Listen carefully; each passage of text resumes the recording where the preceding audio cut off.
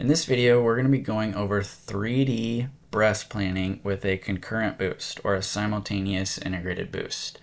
Now, this is something that's very easy to do with IMRT and VMAT, but can be a little challenging sometimes or intimidating to do with 3D techniques. So I'm going to show you a really easy way to do it in Eclipse. So the first thing I like to do is get my tangent fields, my regular tangents, set up exactly how I would if I was doing a regular, tangent breast.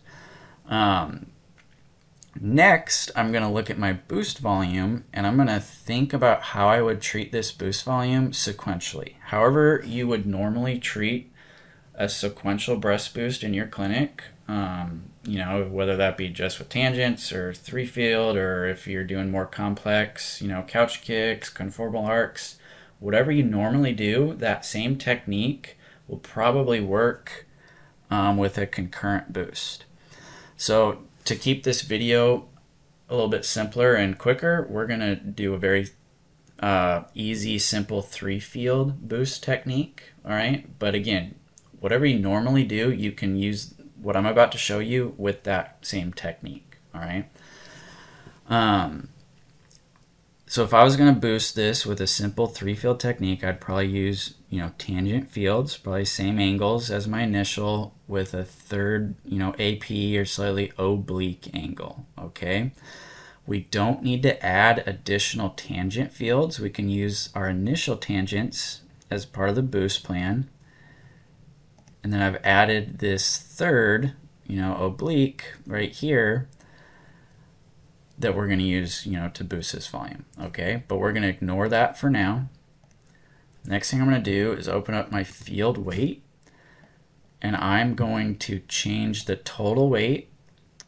A lot of times it'll be more than 1 when you first set up a plan, right? So I'm going to change that total to 1 because we're going to manually manipulate these field weights. So it's just easier if you change it to 1. You could think in terms of 100%.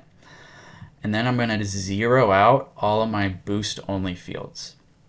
So if you have multiple fields, you'd zero all those boost only fields. In this case, it's this field 3 for us. Next, I'm going to calculate my plan. So what I'm going to do first is set up my tangent fields just like I would normally for a tangent only breast plan. Okay, you can adjust your weight. So if we look at our weight, maybe throw an extra % on laterally. So you want to adjust your weight, you want to normalize, you want to get your initial tangents ready to go as if you were treating a normal tangent breast. Now real quick, for me specifically, turn these volumes off. Right now I have 105% of 4005 turned on. What we can do is quickly make sure we have at least 95 on that volume. So our prescription is 267 times 15 right now, 4005. I think it's easier to plan with the method I'm going to show you if you have your prescription set to that 4005. If you in your clinic like to have that be 320 times 15 for 4800, if you like your prescription to be 4800, you can change that after the fact, and I can show you how to do that at the end of this. For now though, we'll leave it at 4005. So in order to get 95 coverage on our PTV 4005, we normalize all the way up to 105%. Okay, but I like to start with as good a coverage as I possibly can get. So we're going to normalize back down. What I like to do is turn my 105 volume on and normalize to the point where I think I could not get rid of 105 anymore. So I know I have the coverage I need already. I want to go as good as I can, but up to the point where I can just get rid of all that 105. So what I mean by that is if I go all the way down to 90%, the whole field is now 105, so I'd have to block out my entire field with a field and field to cool this down, and that defeats the whole purpose, right? You might as well just normalize. So if we normalize just down a couple %, maybe 98, you can see I could still add a field and field, block out all of this 105, and we don't have to block out all the 105, right? But a really good plan would be, really good coverage and a max dose less than 105%, right? So I'm just going for like ideal really nice looking plan. I could still add a field and field, get rid of this 105 volume, still leaving enough open for that to make sense. All right. So we'll start right here, 98%. Okay. So our tangent field's ready to go. I could start planning a regular tangent breast right now if I wanted to. Next, I'm going to start looking at my boost volume. So how would I treat this boost volume? What beam angles would I use if I were going to do a sequential boost? Again, to keep this video simple, we're going to just do standard 3-field technique. So I added this third field. So I'm going to start adding weight, or adding MU basically, to this third field only and leave these tangents alone. So to do that, I'm going to lock my 2 tangents, and then my total weight, I'm going to start bumping that up. So let's bump it up 5%. And you can see it adds MU to that field, heats up just our boost area right here. I have my 105 or 95 of 4800, which is 4560 turned on. So ideally we want that boost volume to be completely covered by that 95 line, right? So I can keep adding weight slowly to my total, which will increase the weight of that 03.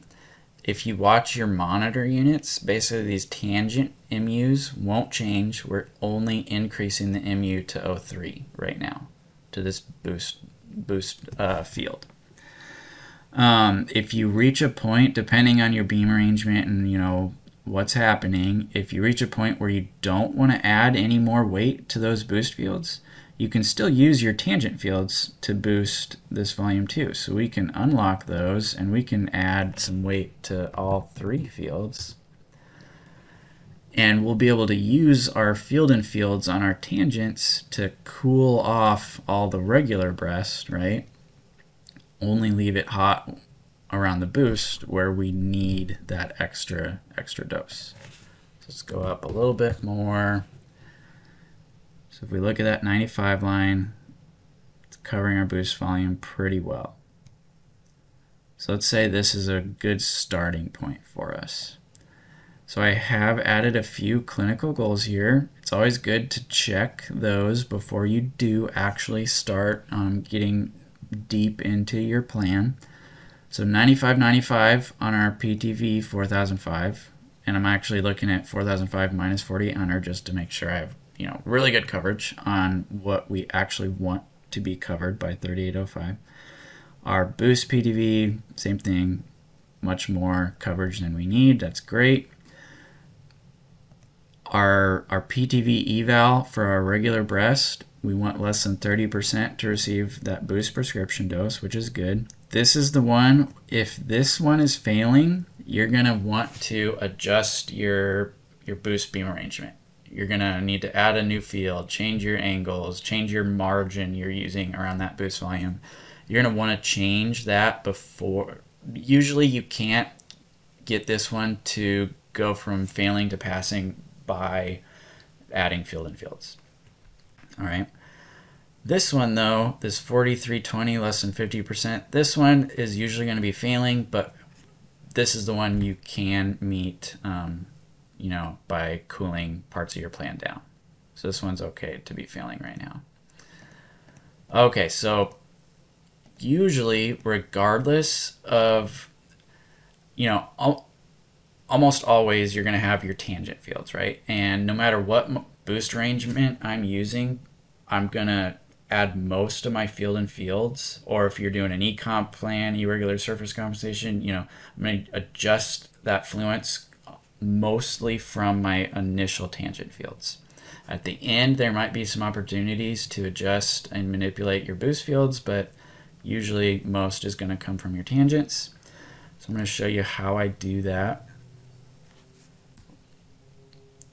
I like to, so again, if we're looking at our tangent field right here, I have 105 of my initial prescription turned on, so 4205, and then I have 105 for the boost turned on.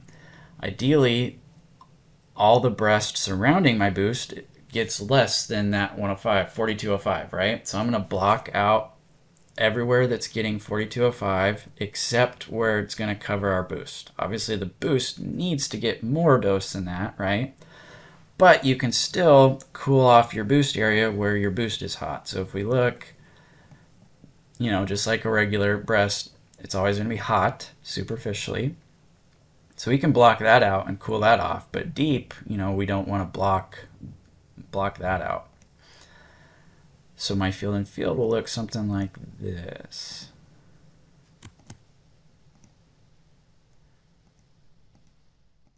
Block out that 4205.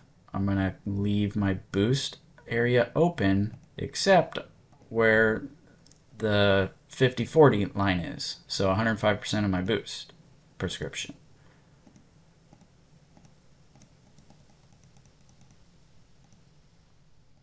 And then you can usually completely surround that boost volume pretty much. So we're using our field and fields now to cool off that breast, but you know, we're boosting, giving more mu, right, to our area where we're doing our concurrent boost.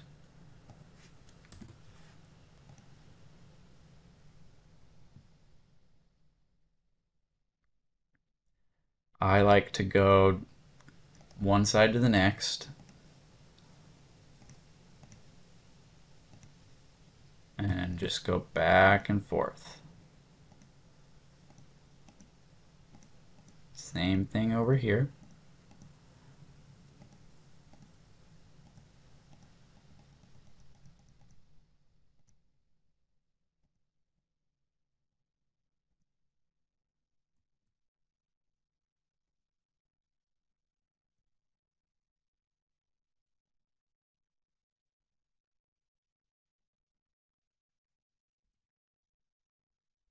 All right, and I'm just gonna go back and forth on my tangents until we've cooled this plan down. I'm gonna fast forward through this a little bit.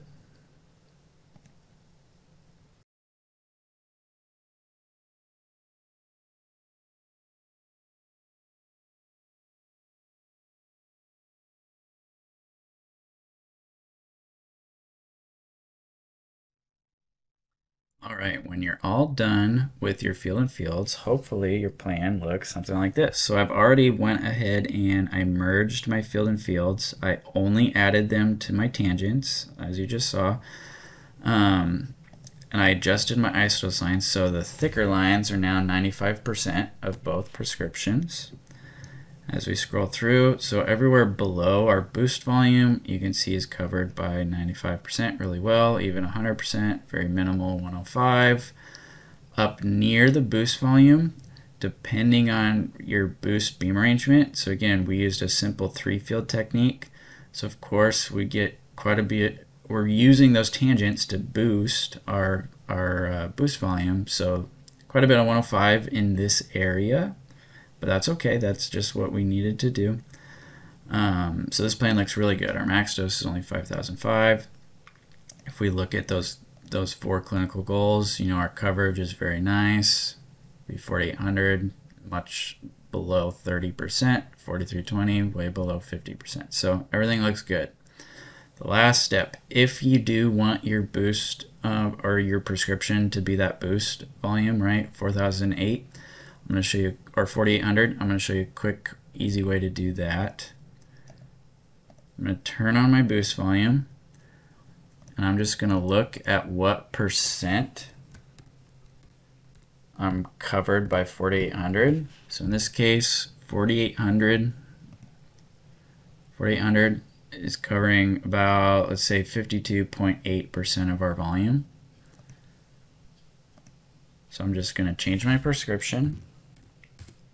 4,800. I'm going to make sure I change my target to that boost target.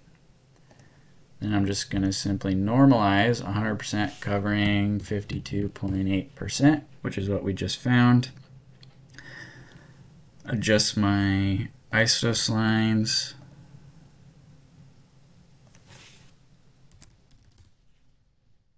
Back to what they were. And there you go. We have the exact same plan now, except our prescription is changed. The other way to do it is, you can write your MU down and then just change your prescription, adjust your normalization until the MU are the same. That is it. So my contact information is at the bottom of the screen.